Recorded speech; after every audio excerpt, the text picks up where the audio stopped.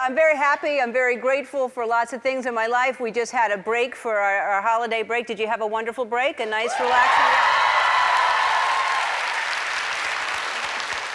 I did too. I had a nice, relaxing break. We had 2 weeks off, and Portia and I stayed home the entire time. We didn't go anywhere. We have a house that's right on the ocean.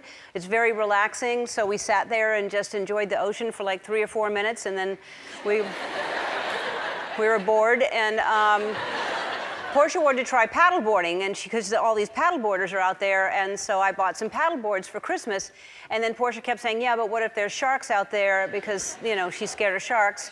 And I said, there's not sharks out there. It's winter. They're not here in the winter.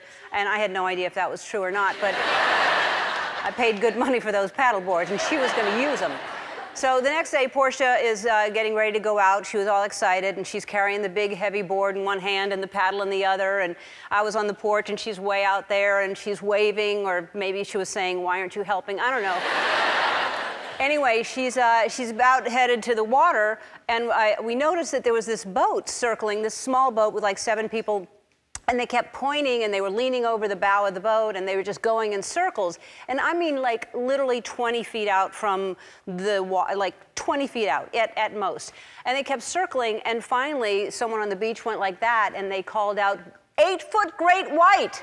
And we're like, well, that's the second worst thing you want to hear right after our wedding has a cash bar. But I think that... I mean, they were seeing a great white shark 8 feet right there. And then we're walking down, so Portia didn't go in. And so we're walking down the sand a little ways, and there's another paddleboarder who just come in, and we told him about it. He goes, oh yeah, earlier today, the 11-foot came at me. And I'm like, what, the 11-foot? What is that? Like everyone knows the 11-foot? So there's an 8-foot and an 11-foot shark out there, and I'm thinking, I should have kept the tags on those paddleboards. Why wouldn't I do that? So anyway, we talked to this guy who goes out there all the time, and he said they won't attack until they're adults, and they're not adults until they're 12 feet long. But who's got a tape measure when you're out there? You're not gonna just start trying to measure to see if it's 11 or 12. And I don't even understand how the sharks even know that. Like, I want to eat that person, but I'm only 11 foot. I gotta wait another foot, and I'll get you. And, but I was right. Sharks are not usually in the water at this time of year. They're supposed to go to Mexico, but because of the climate change, the water is warmer, so they have stayed there. They're probably worried if they go to Mexico, Trump's not gonna let them back in. So they're staying here.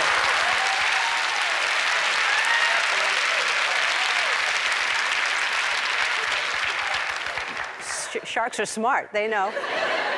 So there's 2 reasons I'm telling you this story. First, if you're swimming in the ocean in Los Angeles or in the area, be careful. Second, if you're interested in 2 barely used paddleboards, I have beautiful ones for sale, and I'll give you a good deal. I do not want to swim with sharks, but they're beautiful creatures, and I think we should respect them. We shouldn't harm them.